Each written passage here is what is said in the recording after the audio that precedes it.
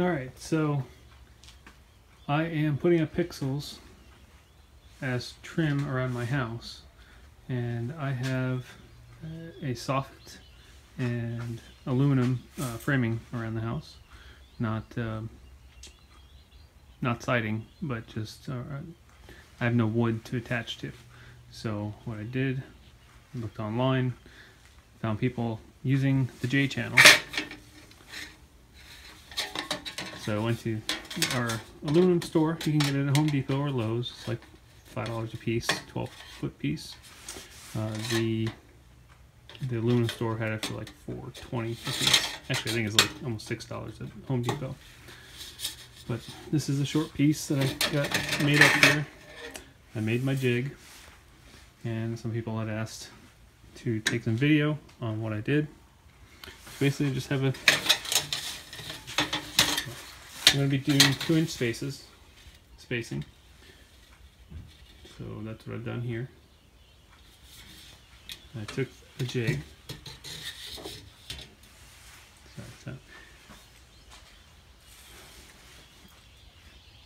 So I have a piece of 2x4. And I have 2 pieces of 1x2 that I cut to make a channel. And in that channel,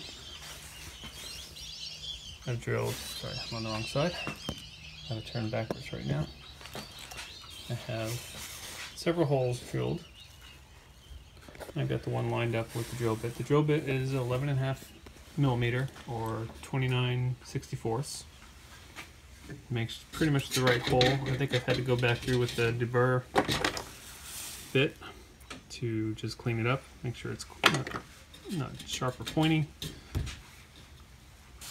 So I have the jig.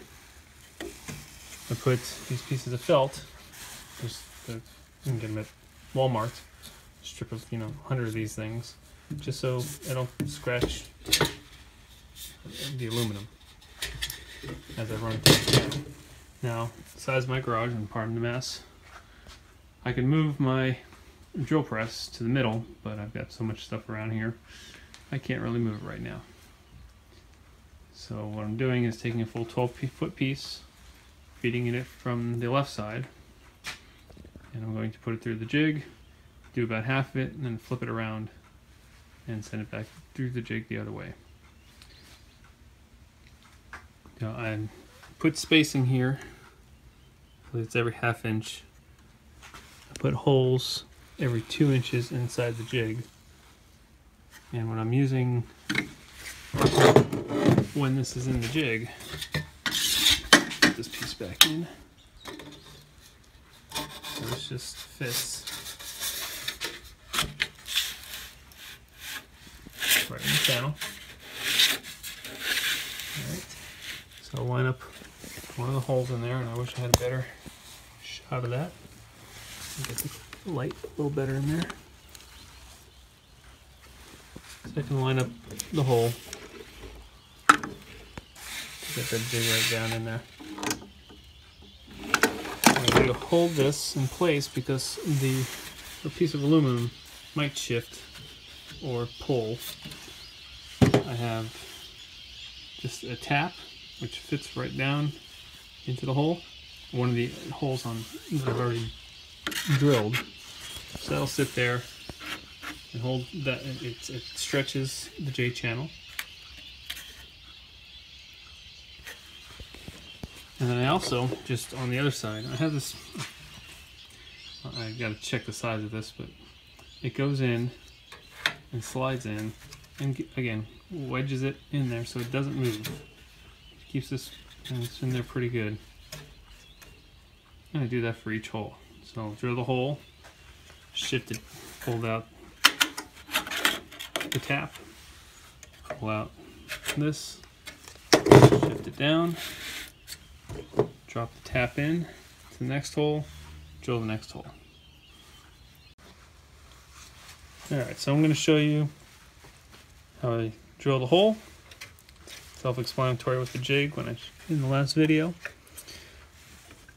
the last part of the video. So I have my punch in, it goes right in there, straight down. Got the hole all the way through the piece of wood. Got the piece of fishing line. Wedged in. And you know, it's bending the aluminum back, but it's not bending the aluminum because it's in the channel. It's not leaving any marks. What's leaving a mark is the drill bit every time on the inside, because it is, you know, flapping it a little bit, but it's not moving it. That's what I want. I want every hole to be consistent every time. I don't care about the inside. It's either going to be up on under the soffit. You're not going to see it. The wires are going to cover it, or I'm going to put another piece of J-channel over this to make it like a complete piece, so you won't see the wires either. I haven't decided about that. It depends on when I put it up how it's going to look. So, get everything in.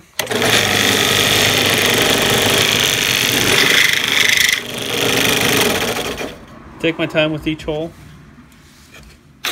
You know, keep it spaced perfectly. I want it to look nice when it's up. And I want to just do it once. I don't want to have to go back. I don't like what that looked like. I went too fast.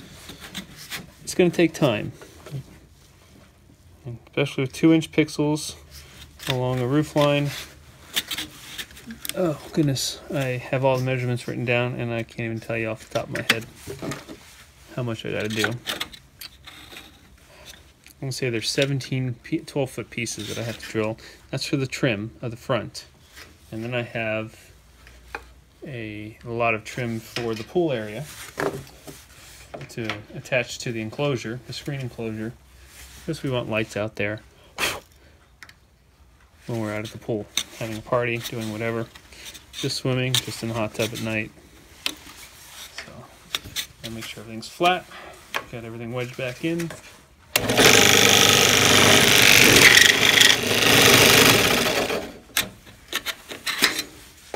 I'll step it up a little bit now and then.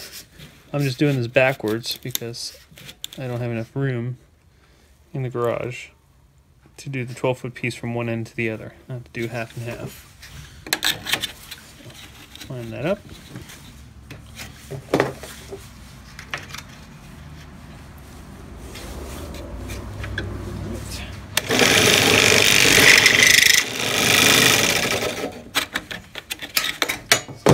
If you wanted to get it going, you can actually just move it quick. And once you get going with it, I did the test piece a week ago. Now I'm doing the actual pieces. So I'm just getting back into the groove. This is the first piece I'm doing right now.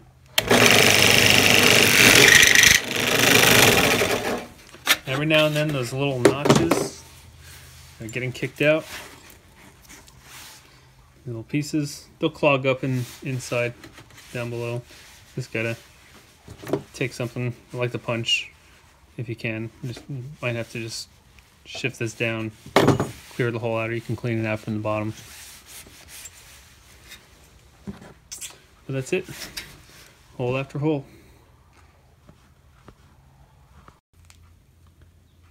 So when I went to hang the J-channel, I was trying to get the screw. I can't use these holes because of where the soffit is, but there's a metal guard that goes around the edge of the soffit that's a bit more sturdy. So to be able to screw into that, I have to get this self-tapper into there, into here, in the middle of this. And instead of bending this back, I drilled a pilot hole that's the size of the head, and then drilled the starter hole so I don't have to sit there and with the power drill and trying to hold it in place. So that drops in there, a little screw in there, and go up, and that will hold. I've got it every 2 feet along this 12-foot section, and this should be plenty to hold this up and support the lights. I believe I had to use the big hole. The head on that is 13/32, just enough to get through. And then I believe it was, can't see that size there. I can see it better on the camera. 5/32. No, I take that back. 9/64 was a starter hole. So that's going to go in here. It's going to mount on the soffit. And then I also made a jig, I guess you'd call it. Sorry, heading out to the bright sunshine of Florida. On my soffits, I just had this piece of 1x4. I screwed a wall bracket into the top of it, and I can adjust the height. And I just put a piece of tape on there, and then I just slide the J channel right up on this end to hold it while I start securing the other end, so it keeps it flush up against the ceiling, up against the soffit. So, and if I need more height, because there are some areas where the ground is lower, I have an extension for that bracket that I can just extend it up higher and tape it. So I mean, it's enough to hold it, so I don't need a second person, and it will get the job done. I have added the trim to the entire house. Oh, let me rephrase that. To the front of the house. And I did it without the lights. I'm going to test the lights in the garage and then come up and put them on after it. With the J channel, it's flimsy. If you got any extra weight on it, it's going to pull on it and bend and have all the way to the end of the house. So I didn't want a lot of extra weight as I'm putting it up. I did put up screws. So that's the start of the piece there. They're 12-foot pieces, and then this last piece I think I cut off 4 lights from the end, but I have a screw at the ends and every 2 feet. So you can see that screw hole. So I made the screw hole, and I made a smaller hole inside for the screw to go in, so I wouldn't have to sit there for so long. Eventually, I'm going to do up the side of the house. Definitely the other side, because it's very visible.